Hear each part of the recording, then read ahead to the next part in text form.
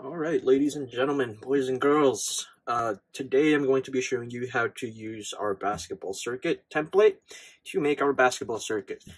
If you don't have this template, you could always follow along and recreate the lines on a blank sheet of paper. This template is just there to make it a little bit easier.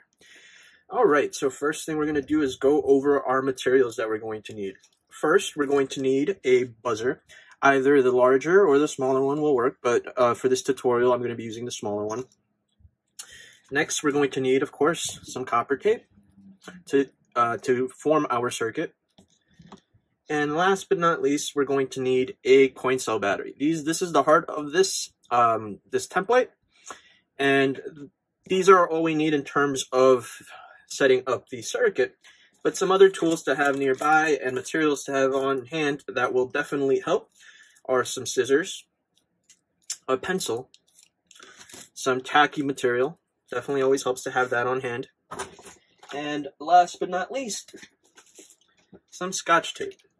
Oh, and how could I possibly forget? We're also going to be using some aluminum foil. Okay, so our first step in setting up this circuit is to lay down some copper tape along these black lines over here. Okay, so that's what I'm going to go ahead and do right now.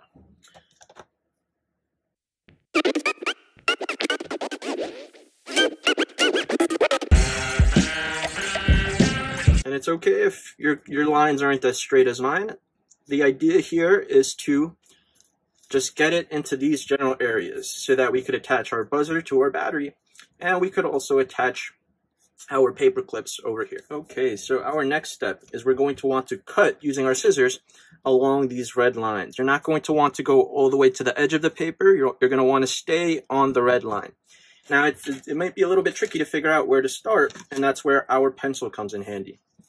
Because with our pencil, we can poke a hole, and then that will make it a little bit easier to start off our cut.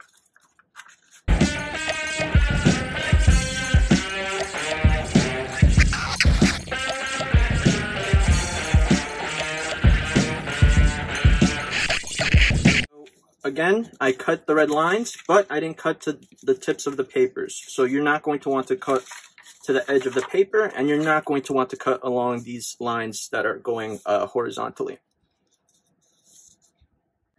Okay, so after we've cut our red lines, our next step is to cut out our circle right here, this green circle in the middle.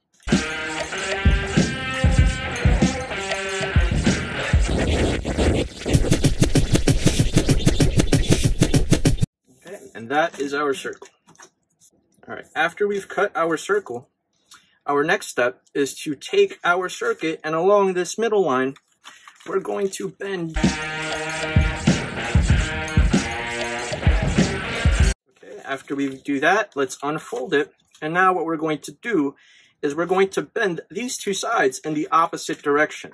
Okay, so I'm bending them in the opposite direction. This part is popping out, and these parts are going in. And our last step here is to take this middle part and fold it on this black line. And then doing the same here at the bottom. We should have a physical standing structure. And this is what it looks like from my angle. Okay, we're going to need 2 paper clips. So then what we do now is we take one paper clip and we attach it to one side of this circle.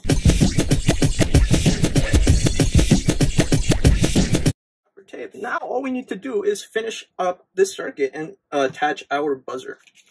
So to do that, all we're going to need is to take our coin cell battery and our buzzer, and all I'm going to do now, and you could do this with either Scotch tape or copper tape, but I'm going to use Scotch tape because that's a little bit easier. I'm going to put my coin cell battery so that the plus is facing up, just like it's showing in this template, in this guide. And now what I'm going to do is I'm going to take the red wire of my buzzer, and I'm going to take some Scotch tape,